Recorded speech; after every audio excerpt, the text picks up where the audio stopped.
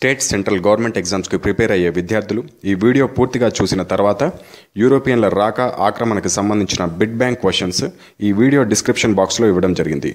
మంచి స్కోర్ సాధించడం కొరకు ఈ బిడ్ బ్యాంక్ మొత్తాన్ని చదవండి.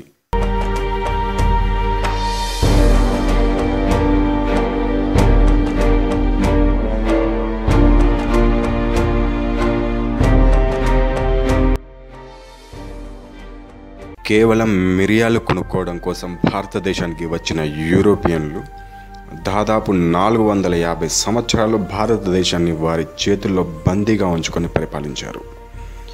యూరోపియన్లు ప్రధానంగా 2 వస్తువుల కొరకు, సుగంధ ద్రవ్యాలు, సిల్క్, ఈ 2 వస్తువుల కొరకు భారతదేశంతో వర్తకం చేశారు. యూరోప్లోని British, Dutch, Danish, French, Portuguese దేశాల వారు భారతదేశాన్ని ముఖ్యంగా పరిపాలించారు. వర్తకం కోసం వీరు యూరప్ నుండి భారతదేశానికి వయా కాన్స్టాంటినోపుల్ అంటే ఇప్పటి టర్కీలోని ఇస్తాంబుల్ గుండా వర్తకం చేసేవారు. 1453లో టర్కీ రాజు 2వ మహమ్మద్ కాన్స్టాంటినోపుల్ని ఆక్రమించి ఈ మార్గం గుండా యూరోపియన్లను భారతదేశంతో వర్తకం చేయకూడదని ఆంక్షలు విధించాడు. దీనివల్ల యూరోపియన్లు భారతదేశంతో భూమార్గం గుండా వర్తకం చేయలేకపోయారు. కావున సముద్ర మార్గంను కనుగొనడానికి నిశ్చయించుకున్నారు. యూరోప్లో సముద్రయానంను ప్రోత్సహించిన మొట్టమొదటి వ్యక్తి హెన్రీ. అందుకే ఇతన్ని హెన్రీ ది నేవిగేటర్ అంటారు. హెన్రీ తర్వాత కొలంబస్ భారతదేశానికి సముద్ర మార్గంను కనుగొనుటకు బయలుదేరి అట్లాంటిక్ మహాసముద్రంలో తన దిశ మారి కరేబియన్ దీవులకు చేరుకున్నాడు. ఈ దీవులకు వెస్టిండీస్ అని పేరు పెట్టాడు. పోర్చుగల్ రాజు ఇమ్మాన్యుయల్ II భారతదేశంతో సముద్ర మార్గం కనుగొనుటకై వాస్కోడిగామాను నియమించాడు. వాస్కోడిగామా భారతదేశంతో సముద్ర మార్గంను కనుగొనుటకు పోర్చుగల్ రాజధాని లిస్బన్ నుండి బయలుదేరి కేప్ ఆఫ్ గుడ్ హోప్ను చేరుకున్నాడు.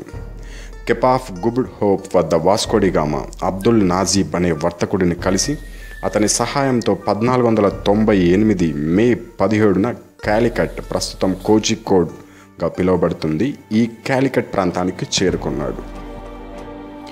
కాలికట్ రాజు జుమేరియన్ వాస్కోడిగామాను స్వాగతం పలికి అతడికి కావలసిన వస్తువులను కొని పంపి తిరిగి యూరప్కి పంపాడు.